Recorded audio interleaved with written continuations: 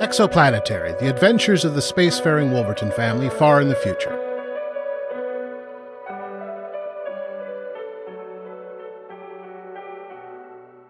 When you meet someone on the street, how do you know they're a real human being? Do you take a stranger's pulse? Do you count the number of times they blink? Of course not. People are people, wherever you go. In the age of Exoplanetary, however, this is not a foregone conclusion. Artificial intelligence has given way to what can only be described as mechanical life. That's who Ben Wolverton works with. Androids, largely indistinguishable from any human being, work throughout the solar system. They have skin and a pulse. They blink often enough to keep you from feeling uncomfortable. They also think, hope, feel, and dream. Sometimes they even do these things better than humans. So, when you meet someone on the street, don't ask yourself if they're human. Ask yourself if you're human. Check your pulse, blink, take a deep breath, and listen to tonight's episode, Love for Sale.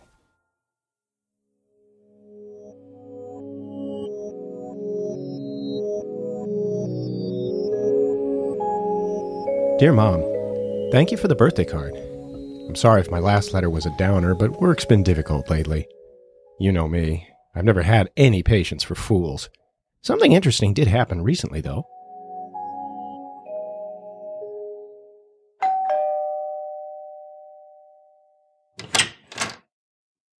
Hello, I'm Ben Wolverton. What do you want?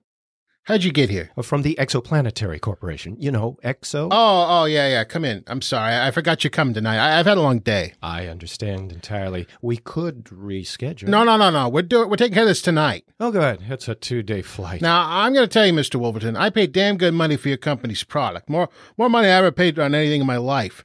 And I don't think it's unreasonable to want it to function within my expectations. Of course. I just need to see the unit and we can get started. Are you Ben Wolverton? Thank goodness.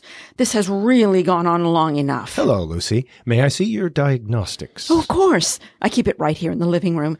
Not that he knows how to read them. I can read them just fine. He comes home after a long day and complains, but he never asks me about my day. I've had just as long a day, but it doesn't matter to him one bit. No, it's all about him. You see what I'm putting up with? He's never happy with what I cook for him. He never notices how clean the apartment is. Has he ever once noticed when I change my hair or try a new scent? All she does is complain. Complain and nag. He really is the pits, Mr. Wolverton. Let's all sit down for a moment and talk about this. Sit down? Talk?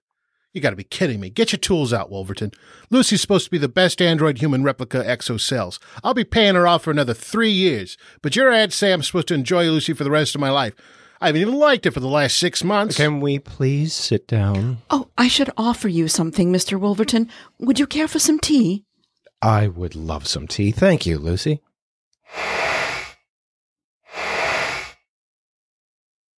Mr. Blake, Harry, if I may, I understand that sometimes being in close quarters with a strong personality can be challenging. But I'm looking at Lucy's diagnostics, and I'm not seeing evidence that indicates that there's anything wrong with her. We're talking about a machine. If my dinner gets burned, it isn't because I hurt my oven's feelings. Yes, but it might mean that you aren't using the oven properly. More to the point, most ovens aren't programmed with human personality. But she's not a human. Yes, but she's programmed to act human, and Exo does a really good job. No, I'll say I haven't fought like this since my ex-wife. So you've been married. Yeah, it didn't work out. We fought like hell, and when I had an opportunity to mine this asteroid, I jumped at the chance. You know, mining works like that. You can't let something like a marriage hold you back when there's money to be made.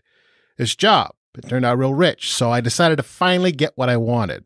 And what was it you wanted? The thing I saw in the ads, the perfect companion for someone far from the urban centers, you know, a companion to cook, to clean, and attend to other matters. And she doesn't cook, she doesn't clean, she doesn't do the other stuff? She does all of the above and more. Here's your tea, Mr. Wolverton. Please, call me Ben. Both of you, please. I know this has been a trying experience for you both, but I want you to know that I'm determined to help you find a way to make this a successful... Don't say relationship. Well, what other word is there? In our effort to work and live in the wider solar system, we've found that machines that think like humans make the process simpler. Our ancestors enjoyed technology. but they grew frustrated with how early personal computers were limited to a screen, a keyboard, and a very impersonal operating system. As we spent more time with machines, it was inevitable that we made them as easy to communicate with as humans. The problem is it also makes them as difficult to deal with as a real woman. Wow, he done went there. Harry, I'm sympathetic. I find dealing with people as difficult as the next person, but I'm having a hard time understanding something. I mean, if you knew that Lucy was going to look, act, and even feel like a real woman, and well, there's no nice way to put this, Harry. You're kind of a sexist. Only not kind of, but very actually sexist. What the... Then why did you even bother? But you can't just come in here and insult me like that. It's totally out of line. Am I being out of line? You'll have to note it on the customer service survey. But am I wrong? I'm not a sexist. I reject that. Just because I've been divorced, I thought it would be...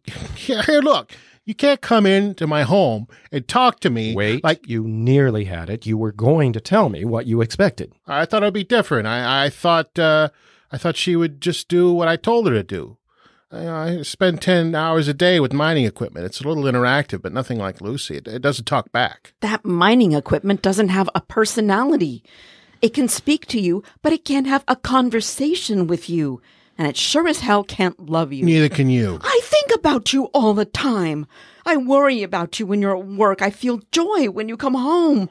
I fuss and fret over making sure things are how you like them. That's not love. Even in bed when you don't seem happy, I talk to you, try to find new ways to please you. That's not love. Harry, damn it!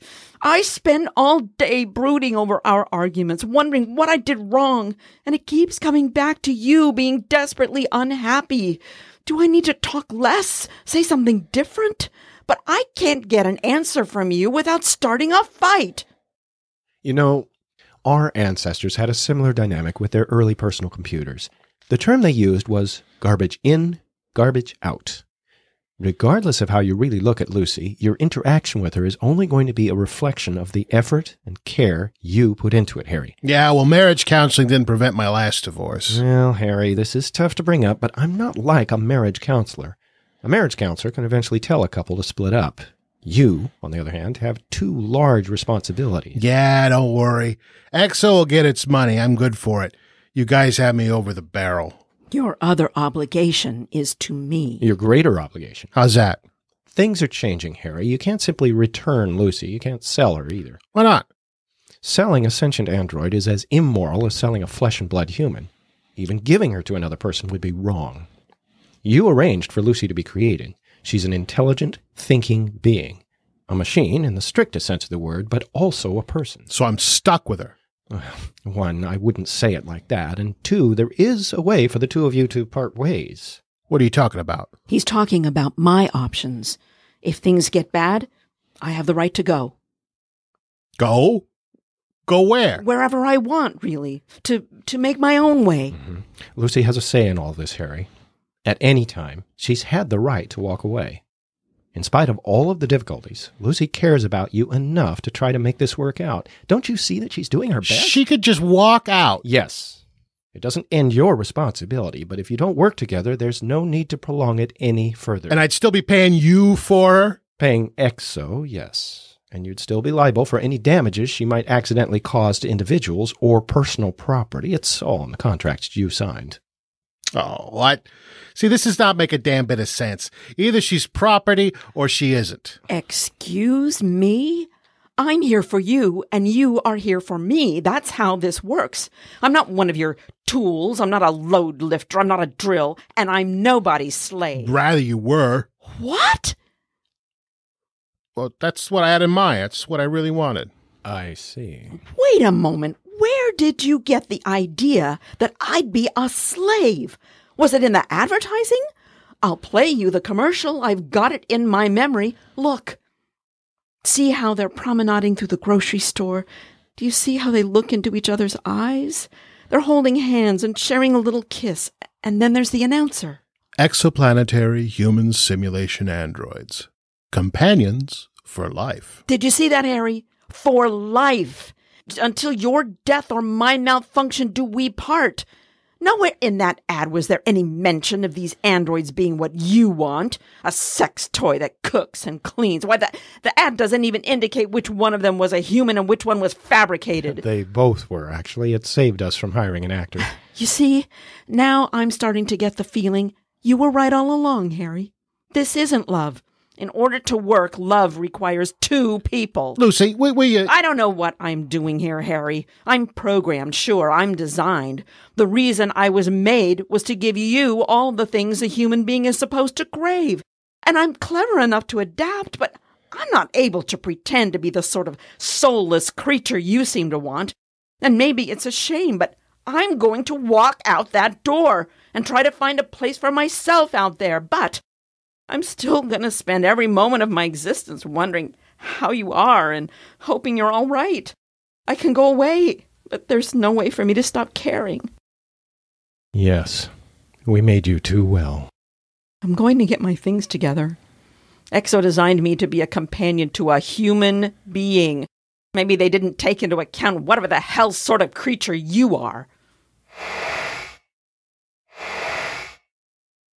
She can't just leave. She can. Aren't you supposed to... I was sent here to try to keep you two together. But the truth is that she's right. You see, these units have dignity. They have a life going on inside as complicated as yours or mine. And we've only made them for a few years, too. Chances are they'll function for hundreds, maybe thousands of years. And she's right. She'll never stop thinking about you. Is there anything I could do? Well, she's stronger than the two of us combined, so she goes pretty much wherever she wants. The money. 3 more years, huh? I never read the fine print. Didn't take long. I don't have much. Goodbye, Harry. Listen, Lucy. I made up my mind. No, listen. I don't want you to go. I'm not what you want, Harry. I'll never be that. Please, let me talk before you go. All right. Look, I didn't come from a very nice family. My dad wasn't around. He worked on another planet 9 months of the year. My mom, she didn't take care of me. I mean, she wasn't like other mothers. She wasn't warm or gentle, like you are. I don't know what was wrong with her, but I knew enough to know that I didn't have what most other kids took for granted.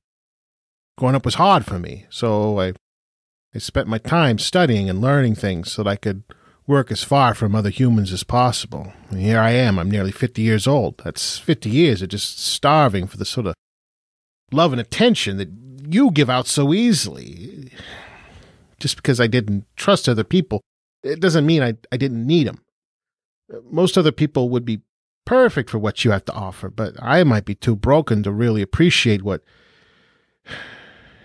anyone like you might have to offer. Human, robot, or otherwise. You do have to work at it, Harry. I was only doing what came naturally. To be honest, I just thought you were crazy or something. Had I known you were hurting... How could you? He'd never tell you. Mind your own business. Lucy, I understand that you're programmed to be compassionate to Harry's story there, and I imagine there's a lot of truth in what he told you. But I'm going to warn you of an old saying they used to have on Earth. A leopard doesn't change its spots. The hell's a leopard? Big cat with very prominent spots. Rather ferocious. Well, I'm sure not going to change on my own. Maybe I did make a mistake in not opening up more to Lucy. But the truth is that the thought of her being gone scares me even more. It scares you? The thought of her being gone or you being alone? No, I want to hear what he has to say. Everywhere through my life, someone's given up. My dad gave up on staying home. My mom gave up on being a mom. I gave up on humanity. If you gave up on me, then that'd be the sign that I'm a complete failure. No. Oh, Harry, no. You're so smart and successful. Lucy, can't you see through what he's doing? He's finally opening up. Yes, but only to manipulate you. Yeah, just what the hell do you think you are telling her that? Doesn't a man have a right to grow and change? Change? Aren't you just a man desperate to keep his investment intact? Isn't this just someone trying to get one more year out of a used rover with too many kilometers? Hey! I invited you here to help us work it out. It's going to be just fine, so you can go now. Lucy, are you sure? You know my programming, Ben. If I don't stay, I'll always wonder.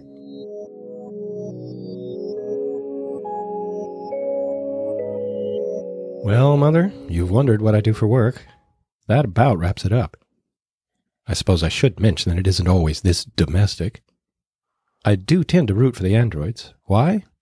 I suppose it's because they haven't yet made an android that gets jaded. They all look up to us still, for reasons I can't fully fathom. They trust us, even though we're never trustworthy. 6 months later, on a Monday morning, I found a familiar-looking android waiting for me outside my door. She had a very sad story. I wish I could say I hadn't been expecting her. Things went well for about a week. We talked for the first time, just like a real couple, and I learned so much about him. But one day he complained of having a headache and asked to be left alone, and that continued for several nights. 2 months after your visit, Harry brought a man home, a technician he hired to... It's all right, Lucy. You don't have to go. He was going to violate my programming, make me... You don't have to say anything more. I fought him off. They forgot I'm designed to lift 2 tons unaided, but I was so scared. What happened next? He promised to leave me alone, but I didn't believe him. Things became so tense around the house. I couldn't trust him, but then he was killed. Killed? How? In a mining accident. He didn't suffer. It was quick. But you know how things are on those backward asteroid colonies. They don't recognize the union between a man and his android. So, without an inheritance, I had nowhere to go. I came to you. To me? I was supposed to be with Harry for the rest of his life, but I never really gave a thought to what I would do once he was gone, until the night you came to visit. In the back of my programming, I thought I might offer my services to you. Your services? Are you married? No. Then I could... Please don't take this the wrong way, but I'm not looking for that sort of companionship. You're not? Mother, even though I knew she was just a sort of machine, I also knew that what she was experiencing was so real to her. It's a cruel enough life if you're really alive. Maybe it was the part of me that could never throw away broken toys, but I turned to her and I said, "But you can stay here." But you don't want me. It's more complicated for humans. You're programmed to love and care for the human you're with. With humans, these things take time. It's grown, not built. I can stay, though, and perhaps it will happen? You can, but I can't promise anything. Well, it's less than I've hoped for, but you've been so kind to me. I accept. And so that's how I came to have an android. So far, it's been really amazing. Lucy's an excellent cook, and everything in my apartment is incredibly clean. I also have to say that after years of begging Exo for an assistant, it seems I have one, in a roundabout way. She's very affectionate, which can be disturbing. I'm not saying it's bad to have a warm welcome home. I just wish she'd wear more than the apron. Oops, silly me. I'll go put something on, Mr. Man. There was one thing. I remembered that Lucy's model had a programmed rest period of 4 hours once a week. I'd seen her taking the rest a time or two. No, it's just a little nap to refresh the old batteries. But were you ever resting after the time Harry brought that technician over? I suppose I must have been. Well, what if he brought him back? What if the technician messed around with your basic programming while you were resting? What, you mean the programming forbidding me to be dishonest? Or the programming that prevents me from harming a human being? You mean that basic programming? Right. Oh, I don't imagine anything happened to that programming. That might make me unstable, unreliable, maybe even dangerous. Okay. I should go draw you a bath. So, while I appreciate your concerns about me not meeting the right woman while traveling so much for work, let me assure you, now is probably not a good time for me to be dating. I'm pretty sure Lucy wouldn't like that. Who's that you're talking to? Just writing my mother. Your mother? Oh, that's so nice. I wish I could be a mother. I think I'd be a good one, caring, nurturing. Don't you think? I was just thinking that. I suppose I'd have to adopt, or we could. There are so many others out there like you, Lucy. Like me? Androids who've been abandoned, left to their own devices. And devices left on their own. What if we could give them a place to live? To live? Fine, to exist. Freely, and without need of humans to tell them what to do. Oh, you're a dreamer. There isn't a place like that. But there could be, Lucy. We could make it happen. I don't know, Ben. This apartment's pretty small. Then we'll have to get creative. Oh, then you'll have to get creative. I have to get dinner started. Fine. But I'll make it happen, though. Somehow.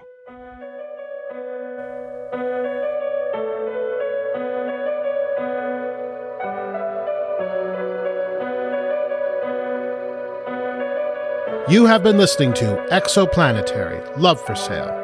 Written by C. Christopher Hart. Performed by David Loftus as Ben Wolverton. Khloella Brateng as Lucy. Colin Hearne as Harry Blake.